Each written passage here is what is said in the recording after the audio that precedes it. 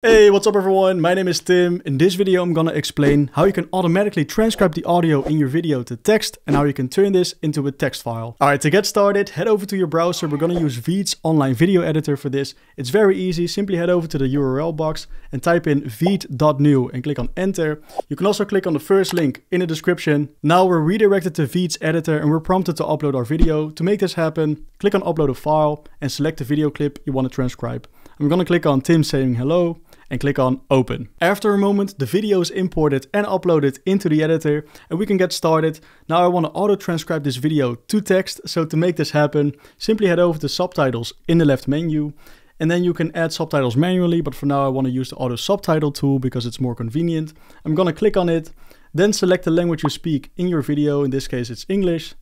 I'm gonna click on it and then click on start. Now this process can take a moment depending on the size of the video. Now if you take a look on the left, you can see the text boxes there. You can see all the transcriptions and all the words there. If you want to change your subtitles, it's very easy. Simply click on one of the text boxes and just replace the words you would like to change. And also if you hover your mouse over the subtitles, you can see a plus icon appear. You can add new subtitles like this. So simply click on it and just add whatever you like. And then if you want to remove it, simply click on the trash can option or just right click on one of the subtitles in the bottom timeline menu and click on delete. And as we're talking about the bottom timeline, you can also add subtitles from here, or you can also split subtitles. Simply use the playhead, let it rest somewhere and click on split subtitles. And as you can see, I hope you're all doing well.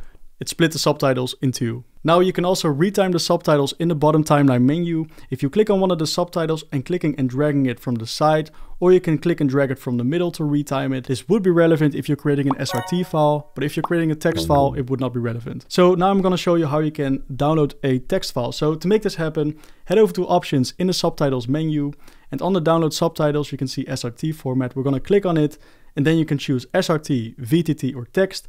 I'm going to click on text, and then I'm going to click on the download button. And that's it. Now we downloaded our text file straight to our device and we can open a text file. And as you can see, all the transcriptions are in there. So that's how you automatically transcribe your audio of your video to text. Thank you so much for watching. Good luck and have a nice day.